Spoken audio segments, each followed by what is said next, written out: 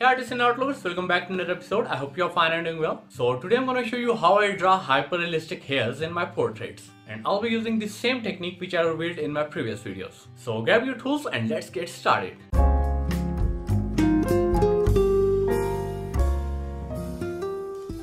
So I'm using these three types of pencils for this drawing. A 9B pencil for darker shades, a 5B pencil for medium shades, and a sharp lead B pencil or 2B pencil for minor details. And this, my friends, is a mechanical pencil, and I use this pencil for micro details in my drawings. You can use an ordinary B or 2B pencil as an alternative. The only difference is that you have to sharpen the lead again and again. I already drew this rough outline using a B pencil, and I'm going to use this same technique which I've explained in my previous videos. So if you are unaware of the term indenting stylus, I would suggest you to watch my previous videos before proceeding further in this one. So before using the indenting stylus, I'm going to shade the darker portions using a B pencil to mark the direction of the hairs.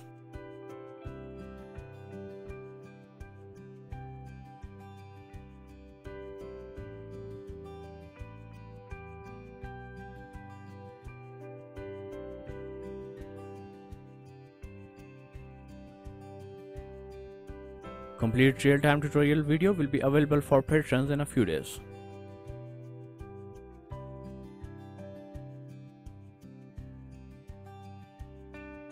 Okay, so now I'm going to use this DIY stylus to fill the remaining portion with indenting marks. I'm going to use this side for middle portion and this cylindrical side for the ends. You can also use this blackhead removal tool or a nail art dotting tool as an alternative. Again, if you don't know anything about these tools, you can watch my previous videos before moving on to the next step. So let's start by indenting some thicker lines in the middle portion. Make sure the line fades in the start and in the end.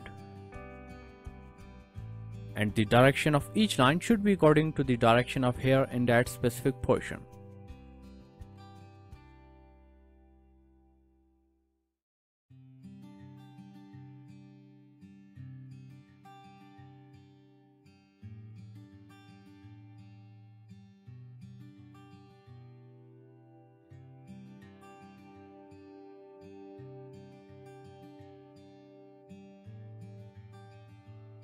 So as we are done with the middle portion, let's grab the cylindrical side or the pointy end in case of a blackhead removal tool or the sharpest end in case of a dotting tool and start indenting the starting and ending portion of the hairs. When merged with each other, these lines will form a structure like this, which is the exact structure of the highlights on the hairs. The one and only drawback of this technique is once you are done with this indentation thingy, you can't reverse the changes you have made to the paper. So be sure of what you are doing and why you are doing it. And make sure the lines are merged with each other. I would suggest using a table lamp or a good lighting source while doing this indentation process, so you can see the indentation lines and get a better picture of what you are actually doing. So once you are done with the indentation marks, grab a 5B pencil and start shading the surface.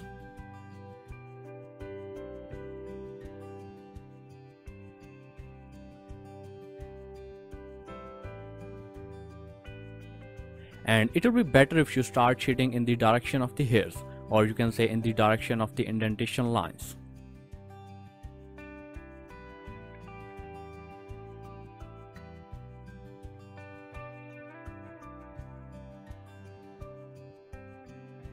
So before moving on to the next step, I would suggest checking for any mistakes or portions where the indentation lines are missing, because you can't reverse any changes after the next step. So grab a 9B pencil and start adding some darker shades in these shadowed portions. I'm using the darkest pencil I have for this process.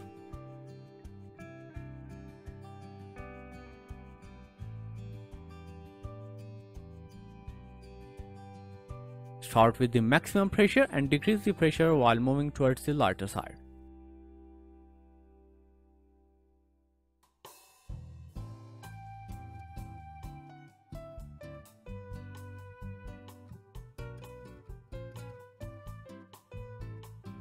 Same is the case with the lower side. Add a darker shade and move towards the lighter one as you move upwards.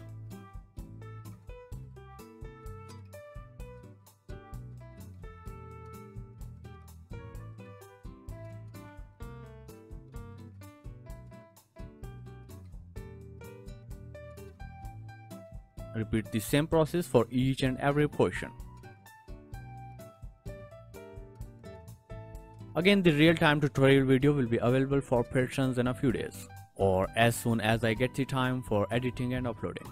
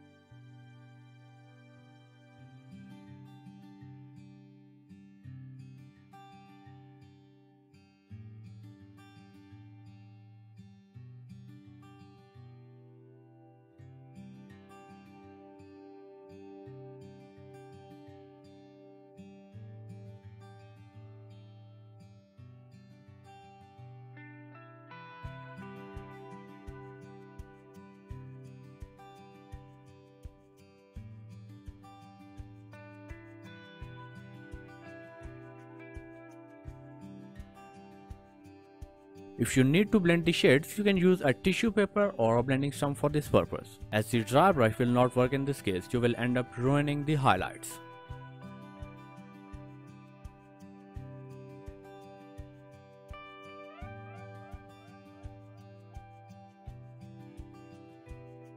Okay, now grab a mechanical pencil or a sharp lead B pencil and start filling these white dots in this lower side of the hairs.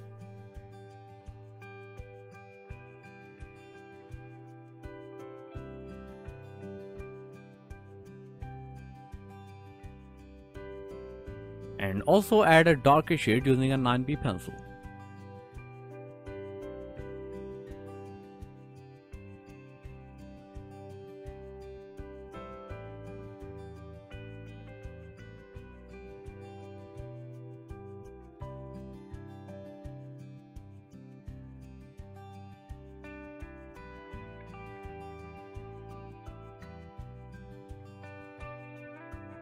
Clear the excess shade using an eraser. Okay, now grab a 5B pencil or a mechanical pencil and add these thorn-like thingies in the direction of the hairs.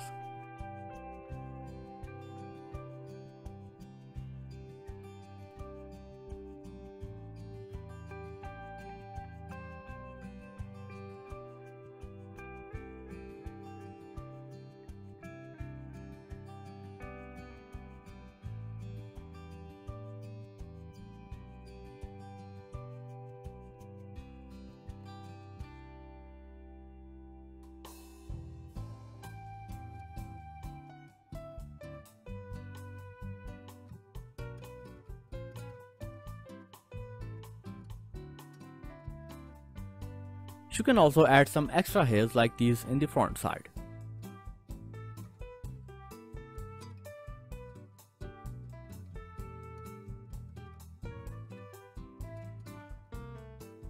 Repeat the same process on the lower side.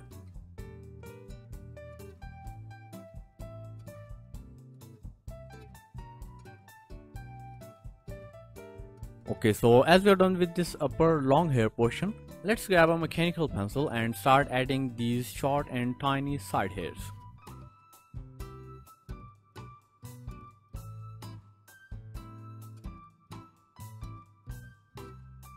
Mark the direction lines before proceeding further, and make sure the direction of the hairs is same as the direction lines, and don't add some tiny hairs in different directions, or you will end up with an odd looking messy result.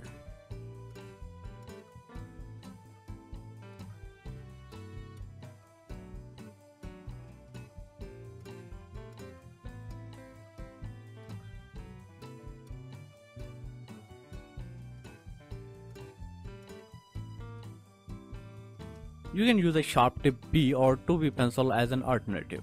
The only drawback is you have to sharpen the lead again and again.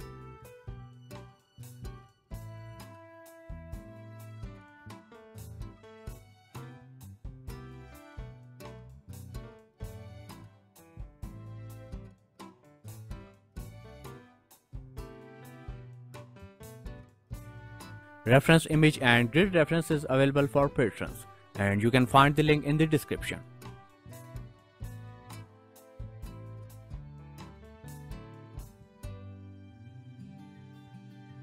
Okay, so before proceeding further, let's grab an indenting stylus and add these small dot-like marks in this right portion, and it will act like a reflection on the hairs.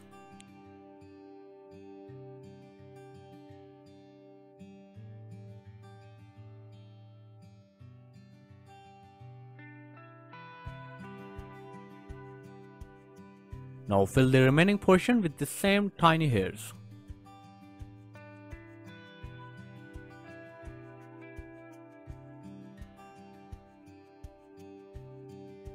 Okay, now grab a 5B pencil and shade this rear head or neck area with a darker shade.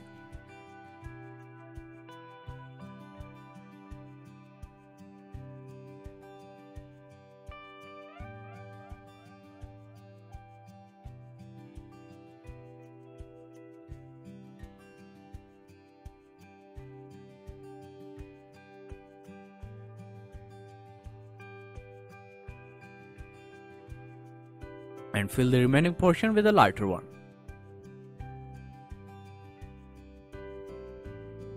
Okay, now take a soft synthetic watercolor brush and blend the shade slightly.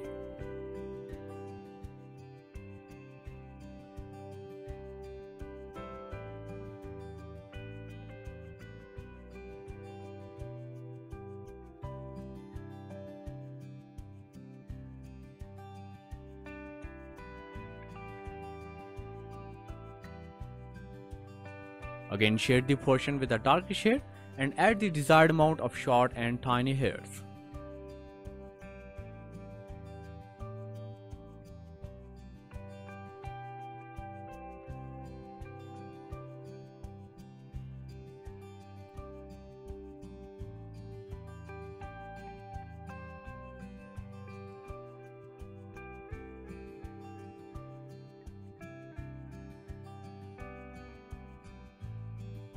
Okay, now take your mono zero razor or any sharp tip razor and add some highlights in the middle portions.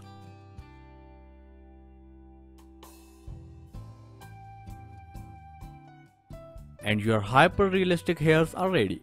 I hope you enjoyed this video. Don't forget to share this video with your friends, and you can follow me on Instagram for more tips and tricks and BTS content. And you can also support me on Patron if you want me to keep uploading these type of helpful and useful content on YouTube. And if you are new to my channel, I would love to have you subscribe because I upload new content every Saturday. So thank you so much for watching. Keep learning, keep drawing, and have a nice day.